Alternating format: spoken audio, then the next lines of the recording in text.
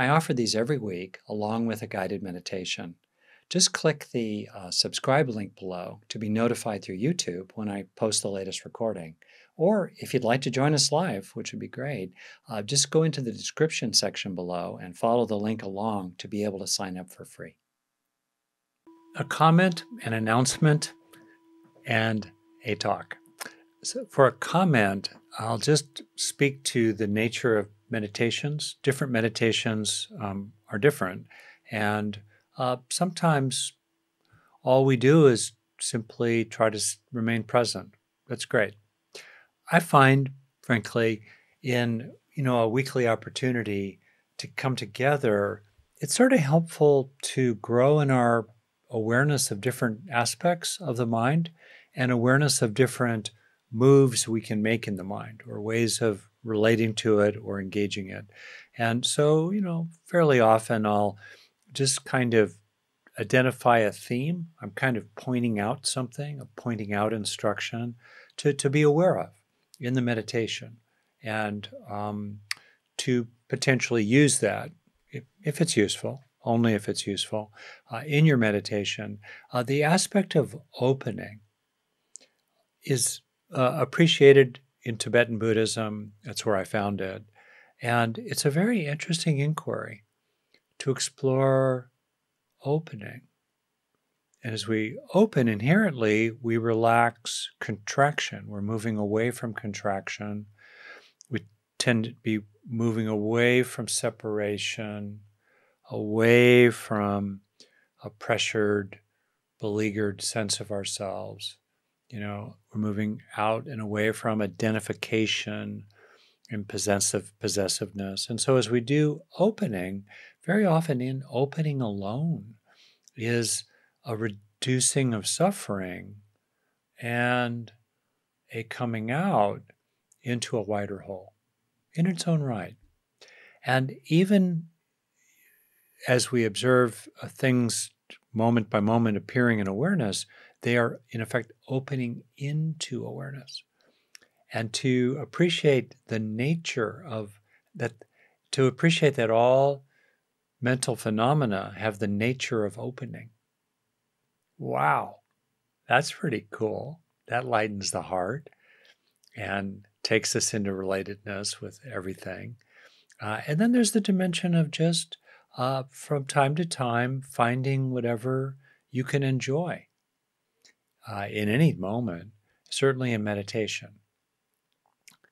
More specifically, in opening is often, there are often things that you can enjoy. There's an easing, a softening, defenses and tension, relaxing.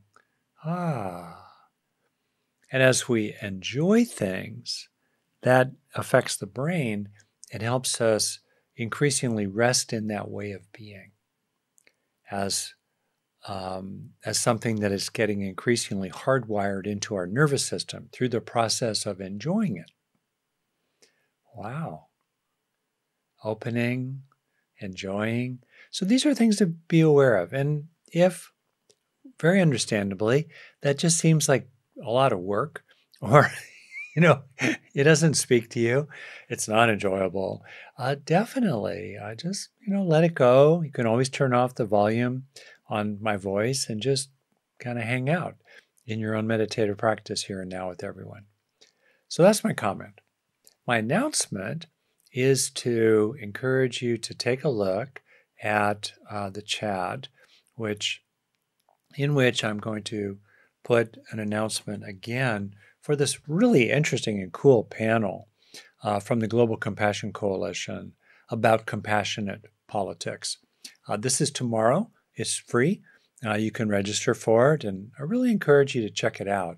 We'll have Marianne Williamson, Mampela Rempelli, Havin To, and Jennifer Nadel, 4 people who have deep backgrounds in politics, including Mampela as an historic figure from South Africa, Havin To, longtime background in the Red Cross, in relief work, and in helping Bhutan develop the gross national happiness indicators. Jennifer Nadel, co-founder of Compassion in Politics UK, and of course, Marianne Williamson, who's been a presidential candidate and is now, again, a presidential candidate here in America, and a longtime activist on the progressive side. So anyway, it'll be a very interesting panel. I really encourage you to check it out if it interests you. And to do that, just hit the link and then you can register for it and you'll have access to it. Okay? All right. Now to my talk. As you know, probably, I have been focusing on wise effort as an overarching theme. And recently, I've been kind of crystallizing my reflections on this, pulling together a lot of material from a lot of sources, and reflecting on what could be said to be 4 wise efforts, or the 4 wise efforts that certainly include a lot of other things. What are those 4? Well, there are different ways to summarize things and organize them, and a way that comes to me is to make the effort of coming home. That's the first wise effort. We've talked about that a bit. Come home to the present, come home to the place where you are, come home to your own inherent good nature. Let yourself come home to the resting state of the body-mind when it is no longer driven from home by craving. Come home. Second wise effort, take in the good. Receive the good into yourself. Grow the good that lasts inside yourself. Recognize what is good alongside what is bad, in part to help you deal with the bad more effectively. Take in the good. Steepen your learning curve along the way. Third wise effort is one that we'll be exploring tonight, which is let go of self. And I'll explain what I mean in a moment here. Fourth wise effort in my current formulation is love, broadly, including loving kindness and compassion for yourself. So, let go of self. What in the world do we mean by that? Clearly, there are persons. I am a person.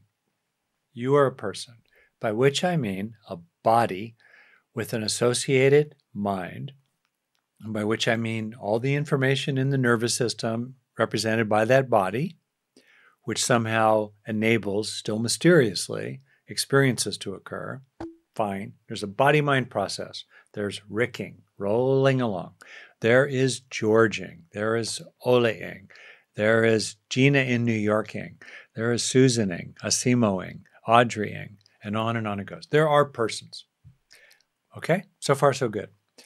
But is there actually a unified, enduring, and independent self inside? Consider what the Buddha has had to say about that. And I'll put a quotation into the chat.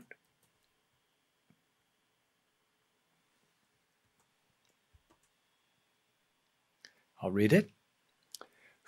And these are translations, by the way, of Pali, a language of early Buddhism, and translations vary, and sometimes they use kind of traditional words like lust, but you have to translate that.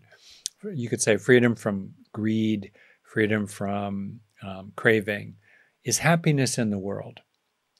The going beyond all sensual desires in terms of attachment to them. But the crushing out of the conceit I am, that is the highest happiness. Okay? That's from Udana. And then we have, let me get to it. A couple of quotations from that book, which is driving Jed Olson crazy. Sorry, Jed.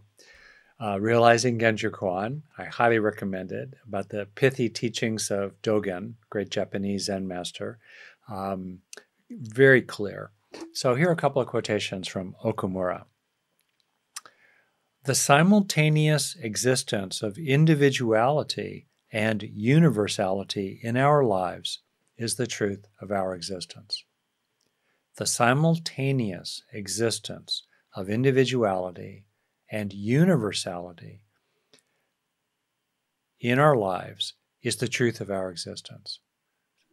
So we are both individual waves and the ocean altogether. That's a Buddhist perspective.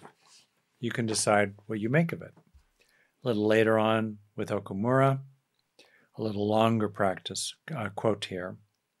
He writes, "We cannot practice by ourselves. The subject of practice is not one particular person. It is all things carrying out practice and realization through the individual's body and mind." This is, quote unquote, dropping off body and mind, a Zen term. Dropping off body and mind means we participate with the whole universe as it practices through our individual bodies and minds. We don't practice individually to improve ourselves. Rather, we settle down peacefully within the network of interdependent origination and allow the universal life force to practice through us for all beings. What does that mean? Say what? How to do it? And let's explore this in some grounded, practical ways. I'll move along fairly briskly and then really try to maintain some time toward the end for questions, including perhaps with some of you individually. So my first headline, care for yourself as a person. Paradoxically, as we care for ourselves as persons, then what tends to happen is that there is less sense of being gripped by a contracted, pressured, presumed self inside. Okay?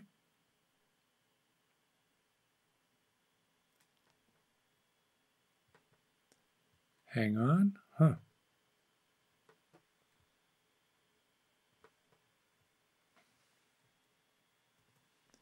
Great. So one teaching from the Buddha is very central here. If one going down into a river, swollen and swiftly flowing, is carried away by the current, how can one help others across? Right? We need to take care of ourselves, in part because then we have the capacity to take good care of others. Or, I'll just go further, taking care of yourself as a person, as the whole of yourself, means treating your own life like it matters. It doesn't matter maybe more than others, but it does not matter less than others. And that commitment that's very tender and intimate for yourself is the foundation of all practice, all coping, and really long-term, all fulfillment in this life. This involves addressing your real needs. Interestingly, the sense of self, of taking things personally, of getting possessive, being self-preoccupied, with which there's a lot of suffering, that tendency increases when we feel our needs are not being met. Understandably, we, unlike other primates and other mammals in general, we're still trying to figure out what the whales and dolphins and porpoises are up to.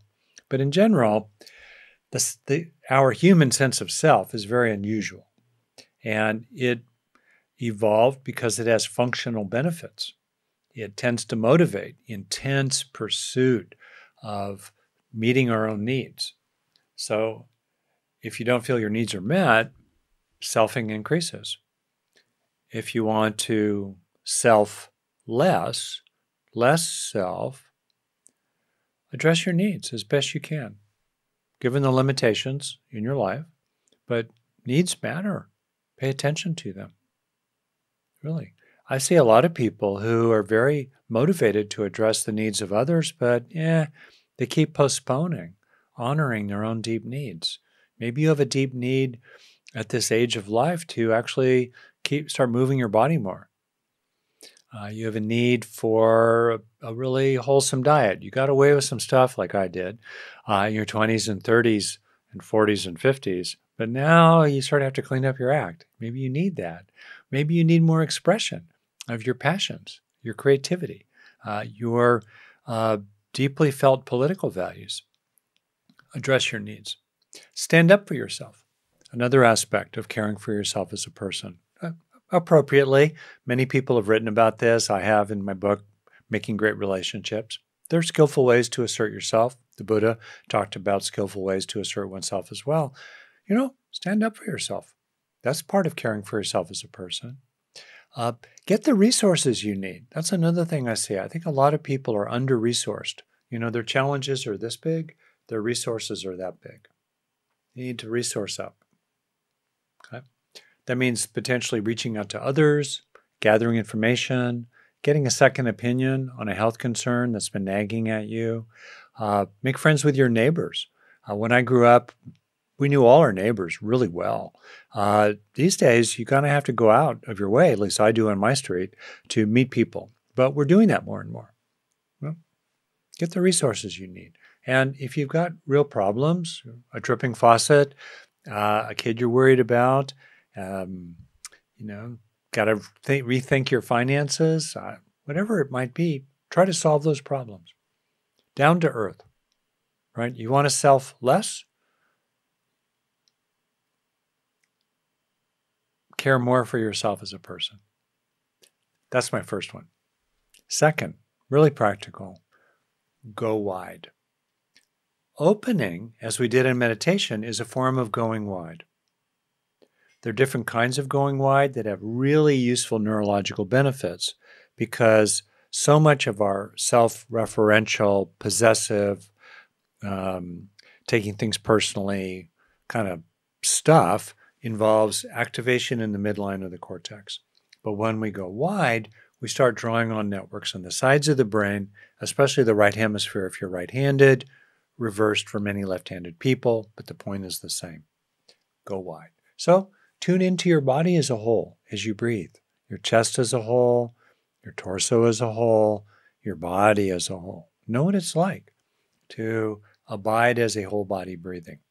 Incredibly useful foundational skill. Lift your gaze to the horizon. You'll notice, based on neurological changes in your brain, when you lift your gaze to the horizon, you take things less personally. There's more of a sense of reality as a whole, impersonally, without privileging any particular perspective. Lift your gaze to the horizon. Take the long view, right? Maybe something has happened that has a certain urgency to it. Okay, but is it really going to matter that much tomorrow or a year from now? I had the experience of reading many, many years ago, a little bit of history having to do with the 1300s in the Western calendar, especially in Europe, and the time of what's called the Reformation, the gradual emergence of Protestantism there in Europe. And during that general era, and we're talking here 700 plus years ago, you would read about a person who lived in what is now modern Germany or lived in what is now modern Italy. You'd read about a person who had a remarkable life, who really made a big difference.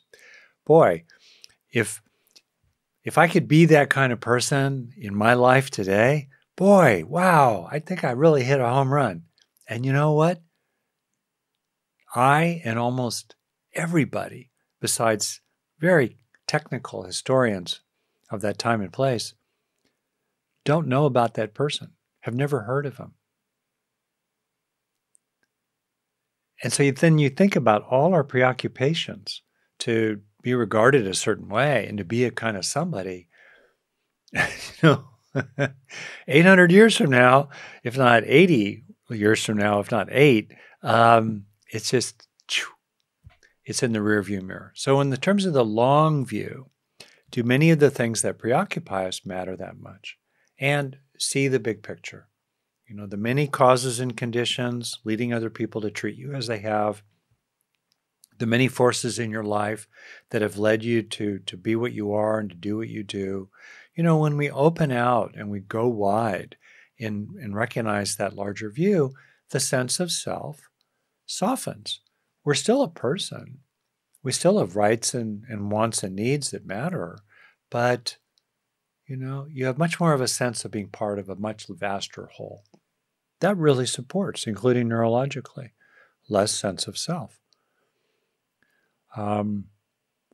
Then, next, let go of, especially 4 things. All right? Let go of. And I'm going to remind you here as I get into some things here in particular. To be able to let go, we've got to care for ourselves as persons and go wide. All right? So my third suggestion, let go of righteousness. Oh my gosh. Let go of having to be right, getting attached to your views, proving your point, making sure they know that they were wrong, making sure they know that you were actually right. Wow. So much trouble comes from righteousness. And again, to repeat, take care of yourself as a person. In other words, see what you see clearly with discernment. As appropriate, assert what you recognize as reality. Assert your values, why you care about something. Assert, if it's appropriate, the gap between an important value and what that other person actually did. Okay?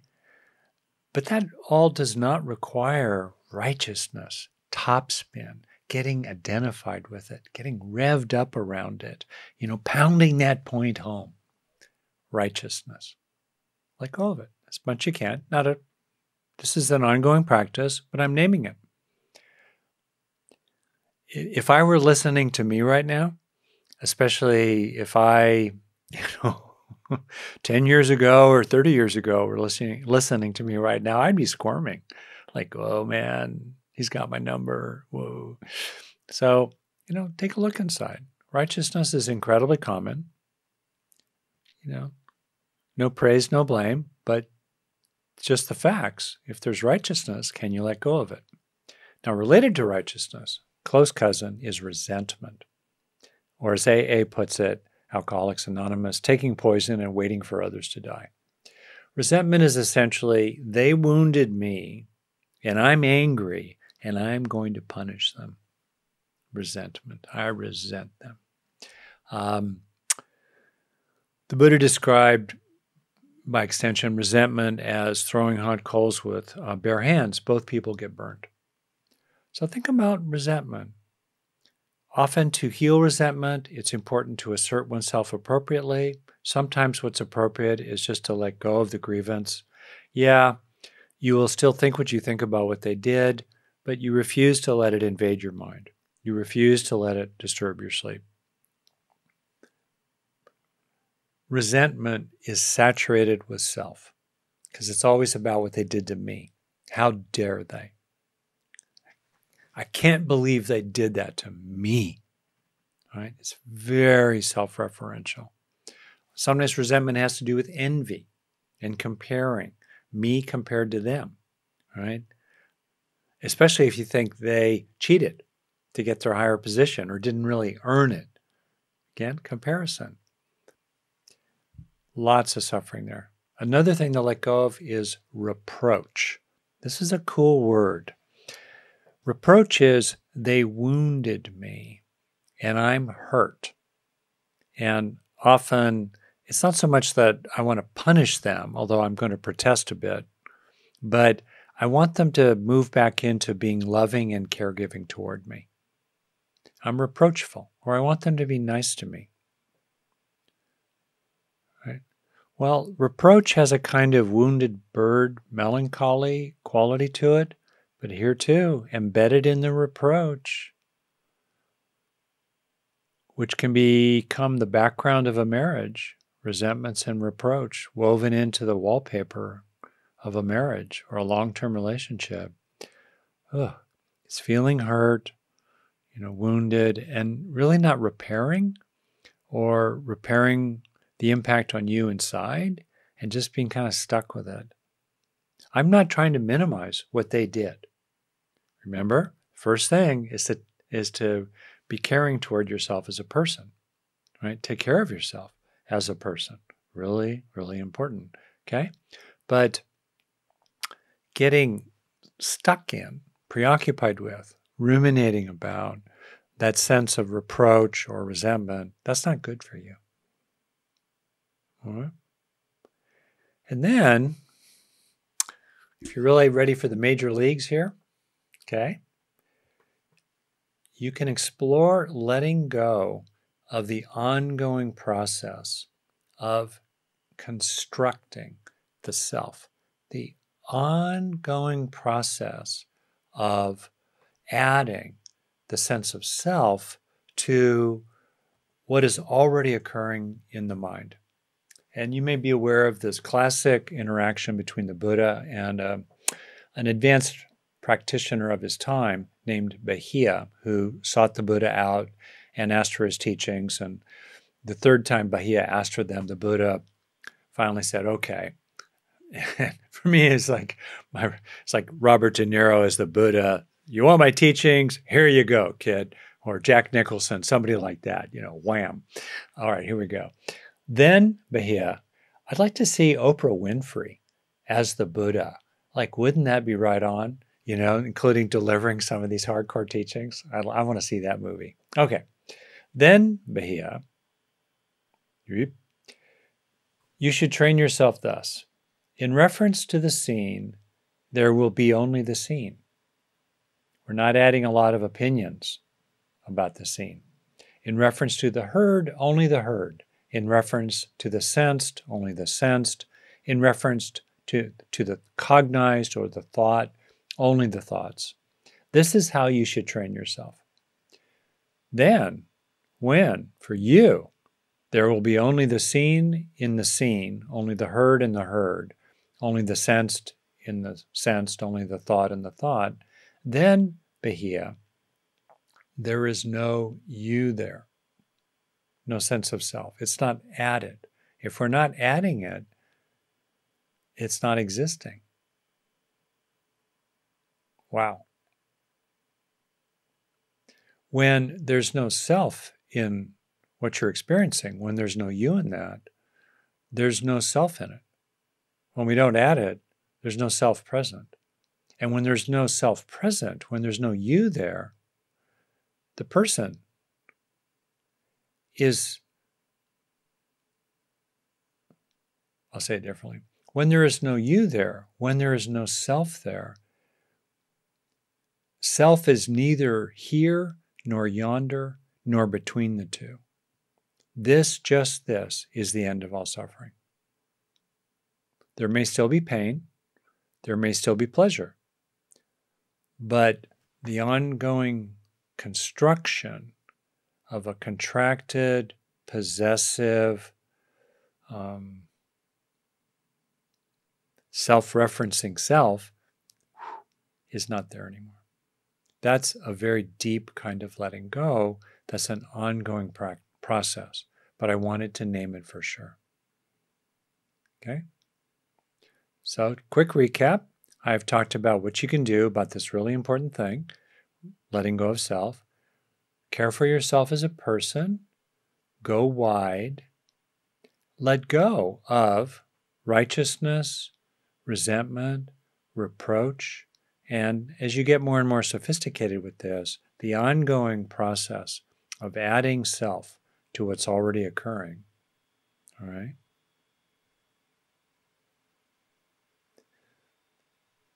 Then, adding further, recognize emptiness. This can get a little technical. I'll do it kind of quickly here. It means simply recognizing the inherent impermanence in all phenomena and the ways in which everything occurs in relationship to everything else. So nothing inherently exists on its own. I'm going to offer two quotations here. First, from John Muir, and then second, from Kalu Rinpoche. John Muir, the great naturalist and environmentalist and intrepid explorer of the Sierra Nevada. He writes, when we try to pick out anything by itself, we find it hitched to everything else in the universe. And then we have Kalu Rinpoche. You live in illusion and the appearance of things. There is a reality, though, but you do not know this. When you do understand this, you will see that you are nothing as an individual. And being nothing, you are everything. That is all. Drop the mic. Wow. So here's another quote from John Muir about the facts, the nature of things. There's a place, in other words, for insight, for seeing simply what's true, not adopting it as a new belief system, oh, we're all one, but recognizing, whoa, we are one. Or as Okumura put it, building on Dogen, the universality of our existence. So here's John Muir again. The sun shines not on us, but in us. The rivers flow not past, but through us. Thrilling, tingling, vibrating every fiber and cell of the substance of our bodies, making them glide and sing. The trees wave and the flowers bloom in our bodies, as well as our souls, and every bird song, wind song, and tremendous storm song of the rocks in the heart of the mountains is our song. Our very own, and sings our love.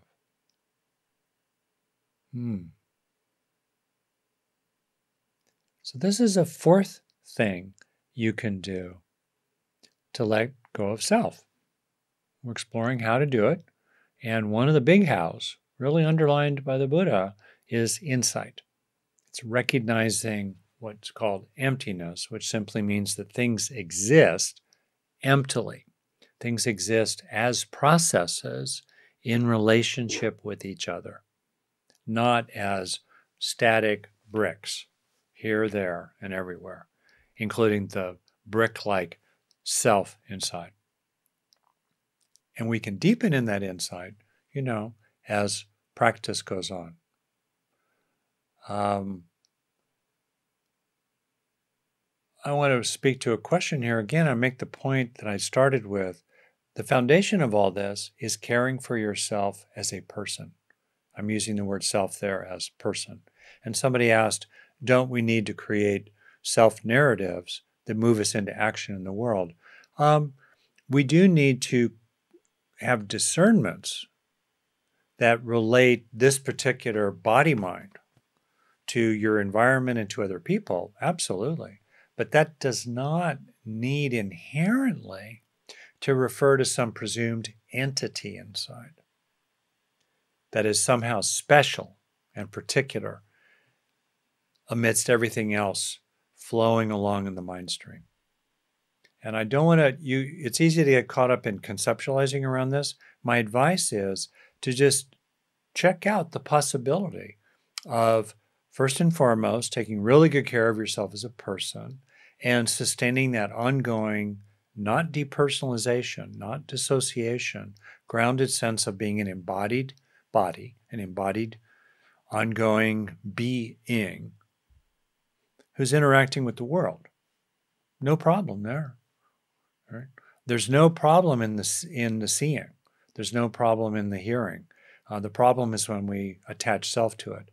Actually, when the sense of self arises in awareness, it's not necessarily a problem. The problem becomes when we privilege it, when we identify with that sense of self and make it special, and then get all caught up around it. That's where the problem begins. Okay? So, then the last one, right? Number 5, enjoy being everything. There's something very beautiful about just opening out and enjoy it, right? Like, oh, how good does it feel to be opened out less contracted, more immersed in allness. Wow, how does that feel? So we have the beautiful teaching here from Thich Nhat Hanh. I think I'll simply leave it in the chat at this point for your final reflections. He talks about just the truth of things that we can gradually recognize and open out into.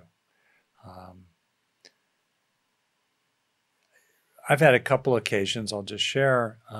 One occasion was at a summer research institute of the Mind and Life Institute. And it was a week of practice, essentially, with some cool talks mixed in. And I was doing, on the day of practice, the main focal day of practice, I was kind of taking the body for a walk. And I realized that the mind stream is so complicated and so dynamic, and so many things are happening in it, that there could not possibly be a central conductor, a central screenwriter and director of the movie. It was just impossible. And I started laughing and laughing. That's usually what happens when people, release from the contraction of selfing. It's a relief. You, as person, are still there. You're still walking. You're still talking. You still need to go to the bathroom. You're still interested in getting an ice cream cone after lunch. It's there. But this, I don't know, this sense of a big boss inside or an entity inside running the show just releases and you start laughing. It's like, wow.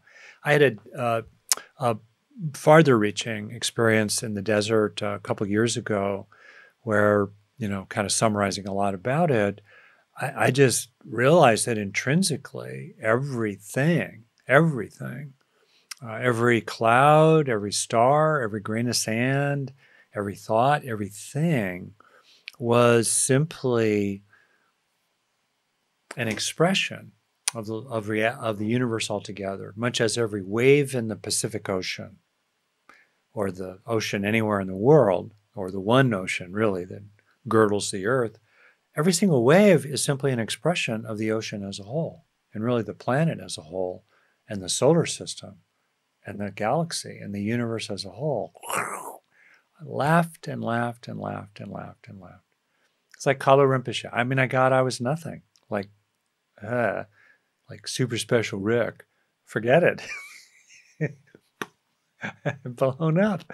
Like, why would that not freak somebody out? But when it comes this way, rather than in ways that are problematic, like depersonalization and dissociation, people just routinely, they just feel so at peace, so released from the struggle. Selfing is struggling. Less selfing is less struggling. No selfing is no struggling. There may well still be activity, there may well be pain, there may well be needs to meet, but in a certain sense of the word, like I just said, no selfing is no struggling. Okay. So, any questions? Let me take a look at the chat. This is a topic that tends to rev up a lot of stuff. My advice a lot is to go directly into your experience, deeper than conceptualizing, deeper than yes, but, what about, deeper than all that. Just observe directly. What's true right now in experiencing? And what you'll observe in your experience is a lot is happening in awareness. Thoughts, feelings, sounds, sights, fine, unfolding. It's occurring. It doesn't need anyone to make it happen. It's just happening. The body is just happening. Personing is just occurring, supported by all kinds of causes and conditions. It's unfolding. And try to observe the coming and going of the sense of self. What fosters it, what releases it. And in that, you start to realize that the apparent self is transient, it's impermanent. And implicit in it is a reference to a complete entity somewhere inside who never appears on stage as the complete package of the purported self. Wow. You start observing that increasingly. And you start relaxing possessiveness, relaxing righteousness, relaxing taking things so personally, relaxing resentment, relaxing reproach. And as that happens, you notice that you're still doing fine. You as a person. In fact, you're doing better than ever. That's how to do this. Bring it down to earth, in your body, in your experience, here and now. And notice that a lot of the time you can simply rest in being with very little sense of self. Okay. Questions, comments? Great. Great question. Liz asks, can we make ethical decisions? Yes, absolutely. Andy Olinsky, great teacher, professor, Buddhist studies, he commented that, and he made the point that the executive functions of, the human mind still persist without needing to presume that there's a self. In other words, decisions can be made, values can be recognized, ethical decisions, therefore. There could well be a kind of a transient sense or transient sense of a reference to a familiar body sensation in the person's body and, a familiar perspective. Perspectives arise, a sense of self can arise, but if you look closely at it, you'll realize, this sense of self is first impermanent. Second, it's made of parts.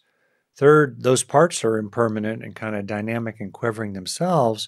And all of that is really constructed as an expression of a larger whole. Wow.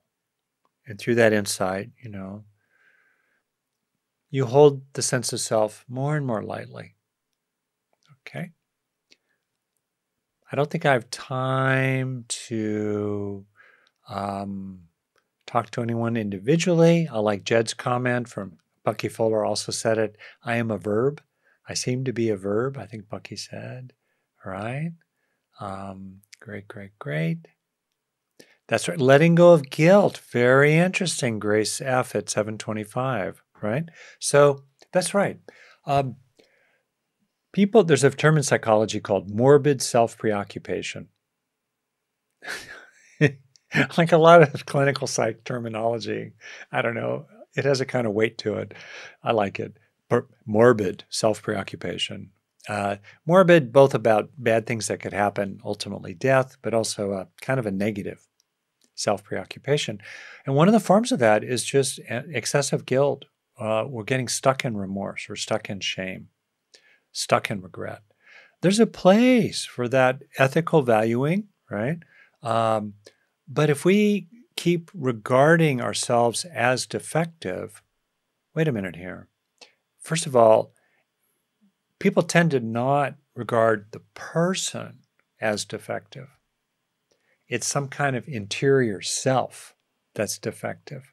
So yeah, absolutely. When you start realizing that, the person is a process and the apparent self or the sense of self inside is also processual. Repeat after me. Feel the word in your mouth. Processual. Yes, like a process. I like that word. It's kind of goofy. I learned it recently. So, processual. Yeah, and when you realize all that, you realize there's a place for appropriate passing experiences of remorse, and you make room for remorse to still arise. But as the Buddha said to Bahia, I'll paraphrase, in the remorse, let there be only the remorse. With its sensations and emotions and dynamic, turbulent, quivering, changing qualities, right? Rather than, congealing it, thingifying it, and getting stuck with it. Yep. Great. So let's see. Yeah, people can have experiences of release of self through psychedelic means. If you're prone to dissociation and depersonalization or psychotic processes, be careful with this material. I've written a lot about it. Many others have. I remember reading Alan Watts' classic, The Book, on the taboo against knowing who you are. I read it in 1974. It annoyed me so much, I threw the book across the deck of the pool I was sitting next to while I was reading it. And it was a long deck, and the book skidded. I stared at it like an enemy, and then I walked over and picked it up and kept reading. A lot of people have written about this. The last chapter of Buddha's Brain explores the neuroscience of not self and the psychology of it. In Neurodharma, I get into it to some extent as well in the chapter on allness. So there's a lot of material you can explore here. But as I finish, clarify your intention. Is it your intention to care for the person you are while deliberately exploring letting go of selfing in ways that seem authentic and useful for you? Is that your intention? My suggestion is to establish that as an intention, including this year, 2024. Self less, love more. That's a pretty darn good intention. And then based on that intention, care for yourself as a person. Go wide. Take that wide view, right? Let go of different problematic aspects of selfing, like righteousness, positionality, possessiveness, envy, resentment, comparing, reproach, and become more and more aware of that ongoing adding, of the ongoing constructing of the sense of self or self-referencing that gets added to the stream of consciousness. That's good. Do that. Deepen your insight into emptiness. Wow. And enjoy the growing softening of the edges, the blurring of boundaries, as long as you don't get too scattered. Whew. Like, wow. How cool is it to be the ocean happening locally in the wave that you are? Wow. How good. All right. Letting this sink in. And as I finish now, I need to announce something that I should have announced from the start. I'm going to be out of town for the next 2 weeks. As it turns out, I'm going to London for some meetings. And so I won't be here next Wednesday or the Wednesday after. Next Wednesday, I believe Sean Fargo, a longtime mindfulness teacher who I met just after he left the monastery, a Buddhist monastery, wonderful, deep teacher, who also has a lot of background in the business world and bringing mindfulness into practical settings. He'll be our guest teacher. And then the week after that, on the 24th, my longtime friends, Samuel Bonder and Linda Graves Bonder, will be co-teaching. They come from a deeply rooted spiritual tradition in which they'll be, focusing on themes that'll be appropriate for us. Samuel was a teacher of mine as in my involvement with the Adafri John community way back in the 1980s, and he was one of the key people who, came through that whole process while staying sane and grounded and not carried away by the craziness of it. Anyway, Samuel's great, and Linda as well. So they'll be here on the 24th, and then I will come back the Wednesday after that. So be nice, keep practicing, show up, please, be good to them, and I'll see you really quite soon. And meanwhile, right, self less, love more, and think of so many troubles in the world that are so much based on intensities of selfing and grievance and righteousness and selfishness. Right? What a better world it would be, wouldn't it? Right? If we all selfed less and loved more.